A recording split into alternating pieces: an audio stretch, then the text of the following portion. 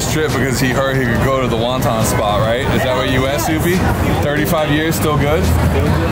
All right, so we've been keeping this a secret for over a year, and look, it's actually finished, unlike most of the stuff we do. It drove here.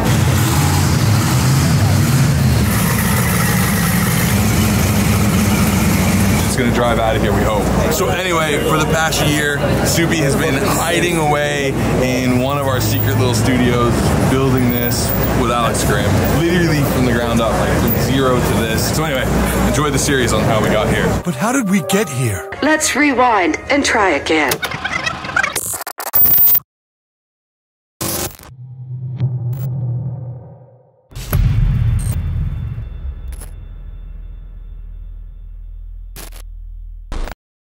What's up, everyone? Corey Hosford here. You may have recognized me from daily transmission episodes where I've nearly died.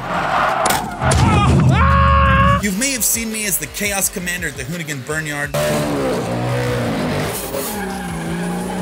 But the one thing that you don't know about me, which in my opinion is the most important, is that I'm actually the biggest video game nerd at Hoonigan. No! Now this project starts way back in a different video game. If you remember Forza Horizon, back in 2017, we released our first Hoonigan DLC car pack.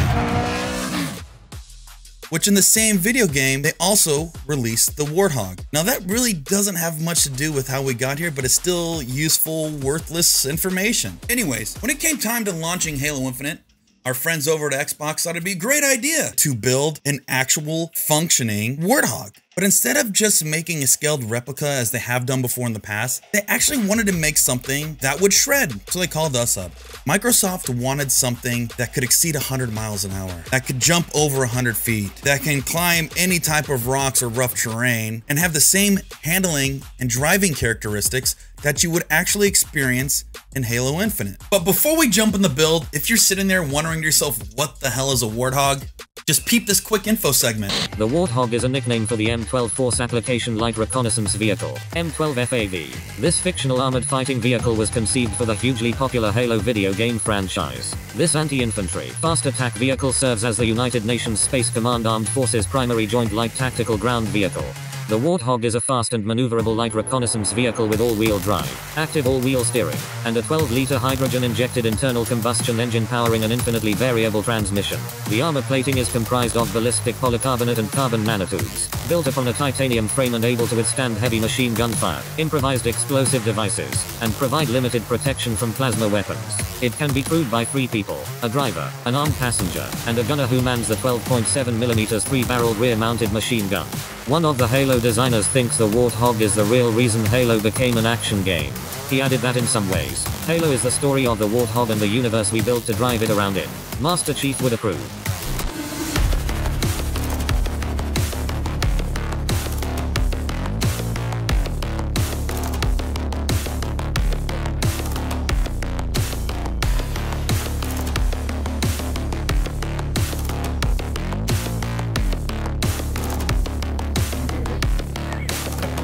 Look at this thing. Did you tell everybody where we are? No, you want to tell them?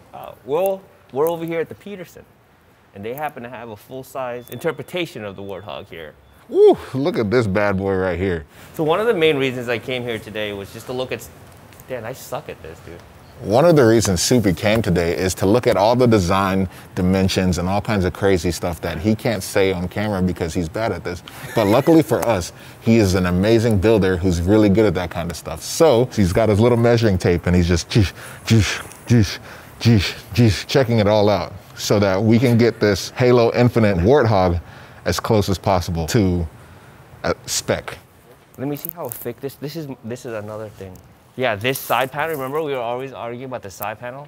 Yo, it's 16 inches thick. Sorry, we gotta be here in a minute because these are all the questions I had before.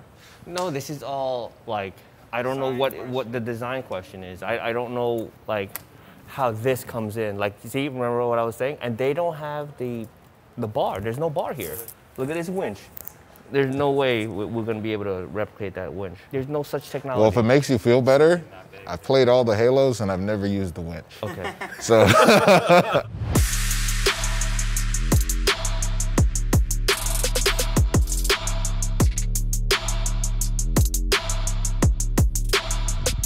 If If we had all the time in the world, we could have started this Warthog project from scratch, but we figured it'd be easier to work from a rolling chassis that has already been designed to be an off-road beast, even if we decide to completely tear it down.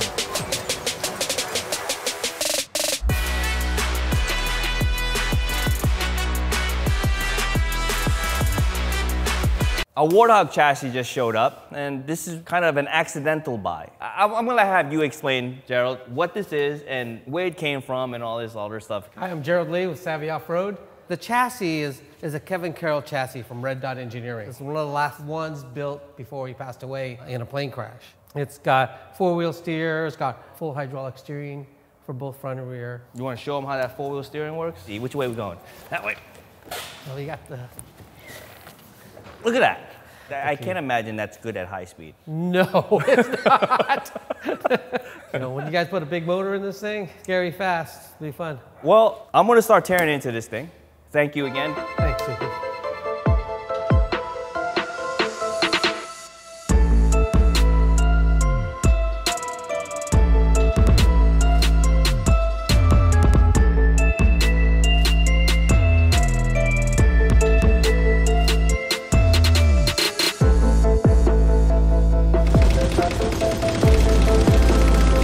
First problem I already see is it is too narrow. This being a rock crawler, there's not a lot of cabin space. So this has to be cut right here, here, here, here, here. Basically turning this thing into a convertible.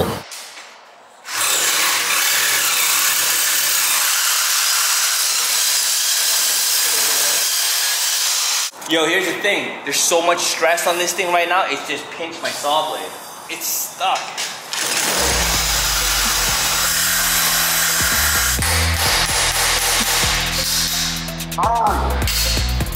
You guys should not be cutting this.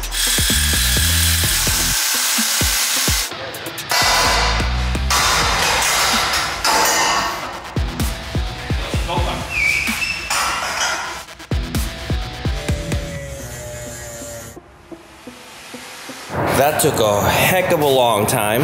Jose! What up? Jose is gonna make some control arms. The extended control arms we need. Look how thick that is. I've never welded something that thick. Did you see the bevel that thing takes? Oh. It's crazy. Look at the bevel. Look at that thing. She's gonna be longer and fatter by the time we're done today.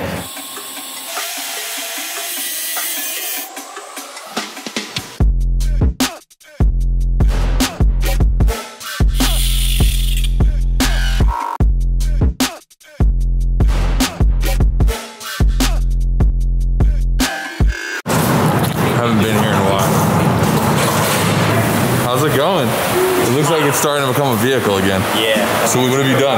We lengthened it. So we had to choose the new lower and the new upper.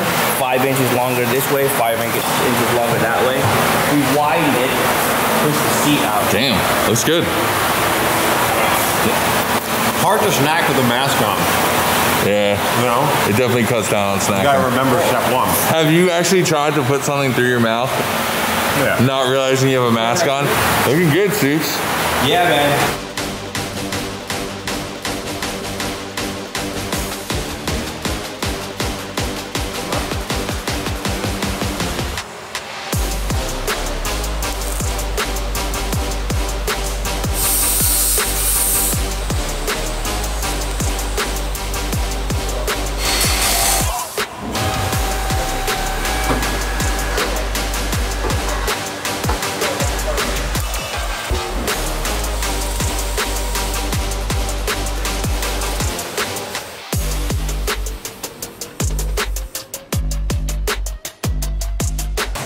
Hey. Looking pretty good over here, guys. You don't look like you've ever played games. Okay. I'm gonna fire up Halo for you. I'm gonna show you guys. I'm gonna help. It's basic science. You're building a Warthog. We need to see the Warthog. You don't have to watch, but if you want to build this correctly, you should. I'm helping you. Science. Warthog. Research and development. It's step one of everything. All right, do this with me now.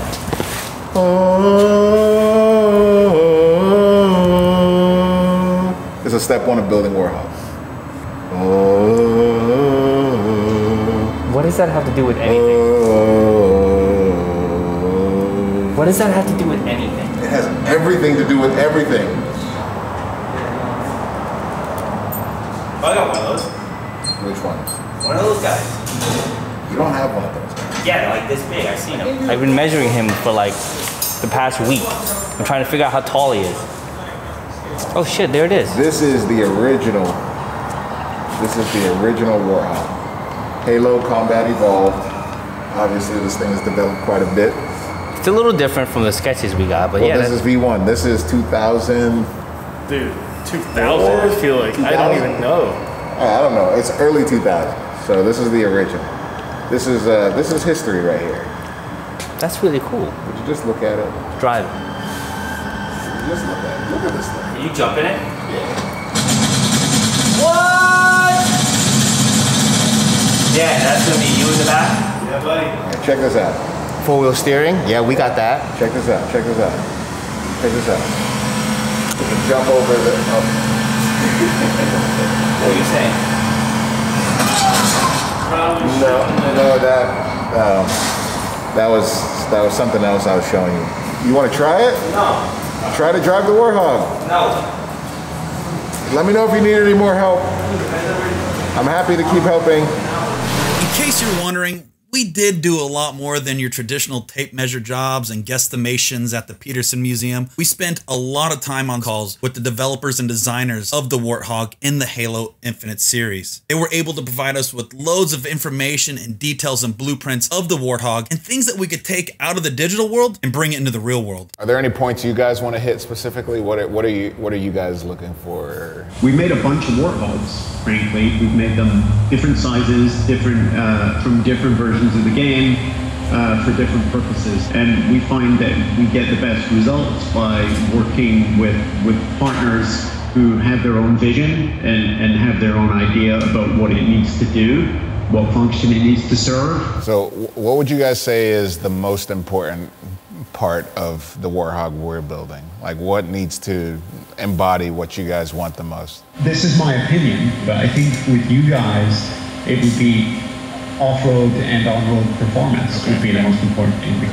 We don't need the 4-wheel steering and all the things that are fictionally correct, because then it literally makes it impossible to drive. Too late. It's too late. We already got 4-wheel steering. So wasn't easy, but we did it. Audio, obviously, as well, but I think starting with the V8 is great. That will almost certainly make it sound more like a Hog. Yeah. Oh yeah. That's the most important part for us is sound. It's got to sound great. Do you guys want to see what we have so far? Yeah. Yeah. Yep, that's going to be a Hog. We're headed in the right direction. We've got the light bar, the back down bars, the big pillars on the sides. Yep. I mean, like without the body, if you took the body off of that render, it would look something like this, I feel like. So that is exciting to see that we're actually headed in the right direction. And this is an exciting project for us. We really want to see this thing come through. I mean, for me, I'm a big lover of the Halo game, and Suppy is just a big lover of making cool things. So you bring it all together, and hopefully we come out of this with a really fun, capable vehicle that can do everything and helps you guys show people that the Halo Warthog is real.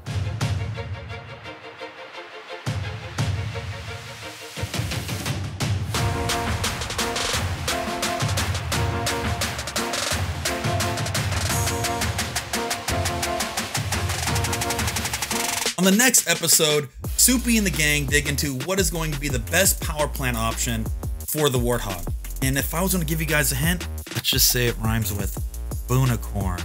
And since the whole goal was to build a Warthog that is capable of shredding, I want to know in the comments below, what should we do with this thing first?